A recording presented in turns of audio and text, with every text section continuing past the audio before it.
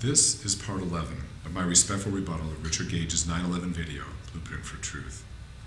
For many, the thermitic materials allegedly found in the World Trade Center dust in 2009 is the strongest argument for controlled demolition, and I hope we can all have a chance to see this matter resolved once and for all.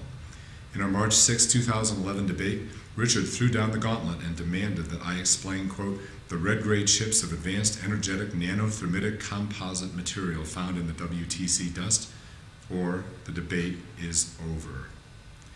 Here's what we're talking about, because there's one thing that Richard Gage and other 9/11 researchers can do to bring this debate into the scientific mainstream overnight, and I'll explain that momentarily.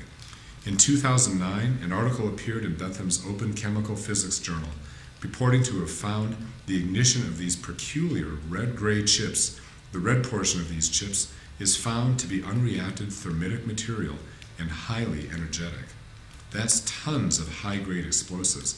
The article is titled, Active Thermitic Material Discovered in the Dust from the 9/11 World Trade Center Catastrophe by Niels H. Harrit, Jeffrey Farrar, Stephen E. Jones, Kevin R. Ryan, Frank M. Legge, Daniel Farnsworth, Greg Roberts, James R. Gourley, and Bradley R. Larson. The experiments included spectrographic analysis of the chemical compounds, measuring the energy released in the burning of the chips, various physical processes to isolate the chemical compounds in the dust, and more.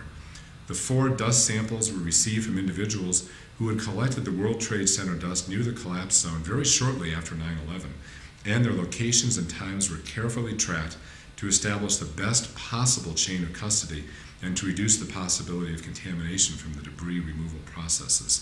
I believe that debris removal contamination is almost certainly not a factor in the collection of this dust. There is one nanothermitic article that was written shortly before 9/11 from Lawrence Livermore researcher T.M. Tillotson and others. The paper is entitled Nanostructured Energetic Materials Using Sol Gel Methodologies. It was published in the Journal of Non-Crystalline Solids in May 2001. Harrit and Jones used the results of this paper to compare their findings with those of a known nanothermite. Tillotson discovered that nanothermites burn faster, can be hazardous, but can be contained in an aqueous medium for safety. Oxidation of the aluminum up to 70% can decrease the efficiency of nanothermites and limits its potential for mass transportation. The lab experiments from May of 2001 tell me the nanothermites were still in the development stage by 9/11. Ryan Mackey claims nanothermite is at best a low explosive because the thermite reaction starts with iron oxide and aluminum and produces aluminum oxide and iron. So it doesn't produce any gases and there's no source for a shock wave. But a paper titled Synthesis and Characterization of Mixed Metal Oxide Nanocomposite Energetic Materials says, quote, we have developed a new method of making nanostructured energetic materials, specifically explosives. If that's true, this is evidence that nanothermites can be made into explosives.